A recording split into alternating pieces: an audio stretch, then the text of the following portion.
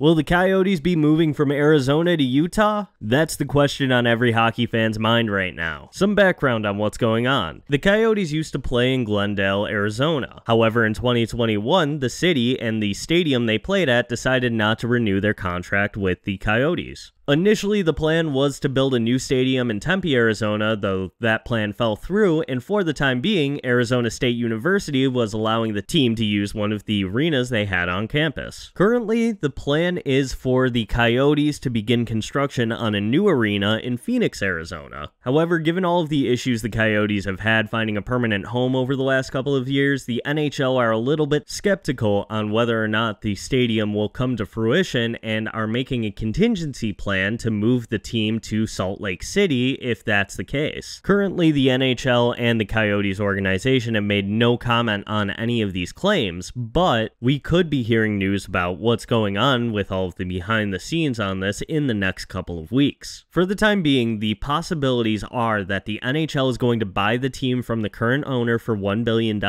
then sell it to the owner of the Utah Jazz in order to fully relocate the team to Salt Lake City. Though this is all still completely up in the air at this point. But what do you think about all this? Let us know down below, especially if you're a Coyotes fan. I really want to hear what you think about this.